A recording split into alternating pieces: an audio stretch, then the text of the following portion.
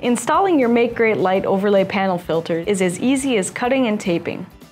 The panels are made of a thin acrylic plastic and can be cut with a sharp pair of scissors or utility knife.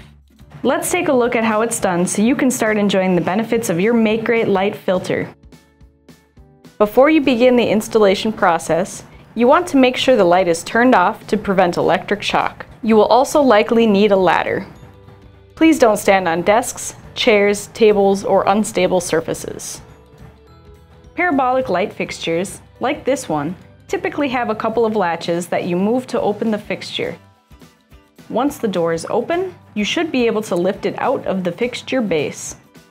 Once it is out, lay it on a flat surface. Tape one corner of the overlay panel to a corner of the parabolic. Tape it on both sides. Using a sharp pair of scissors, trim the excess off of the other two sides. Then, tape those sides. Put the hinge side of the parabolic back in place. Then swing it up and close the latches. Your fluorescent light filter is installed and never has to be touched again. If you cannot remove the parabolic door frame from the fixture, simply measure the length and width and transfer those measurements to the filter. Use a straight edge and a razor to cut to size. Once you've completed these steps, you can close the door and turn your light back on.